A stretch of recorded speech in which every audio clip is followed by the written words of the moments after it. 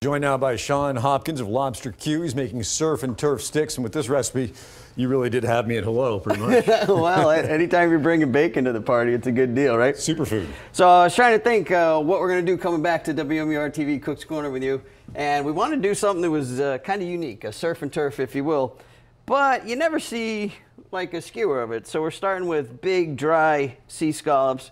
We're going to pin that up. I'm going to put on our hand-cut Black Angus marinated beef tips. All goodness. Then I'm going to take big shrimp, right? U15s. I'm going to pick the tail off for you. I'm going to tuck that in there.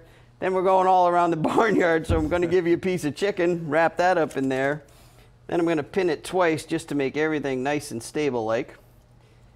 I'm going to take that, and since we recently did a bacon and bourbon festival in Boston, and we're looking to do the bacon and beer festival in Nashua, thought we'd bring a little more bacon to the party, right?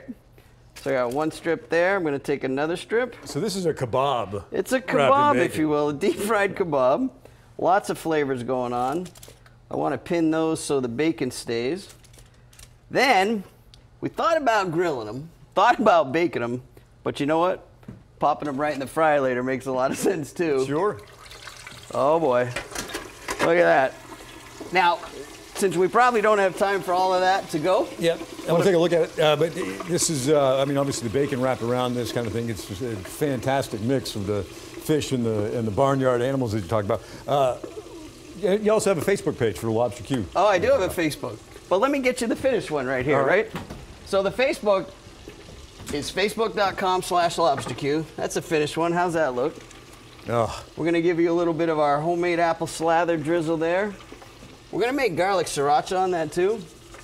What that ends up doing is giving you the flavor of like a candied bacon on top. So we're going to do this at Lobster Q over the weekend. How could nobody ever thought of this before? This is fantastic. Well, I don't know. It's good stuff.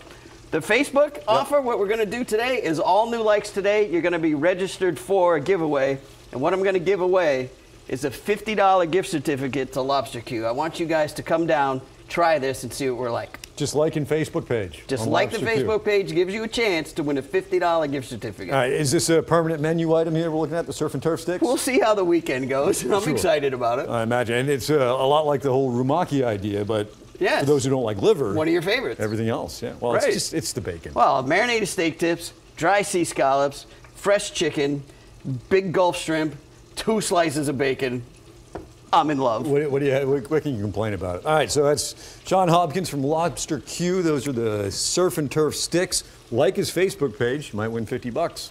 Get yourself some pretty good grub for sure. Sean, thanks. Indeed. Be right back.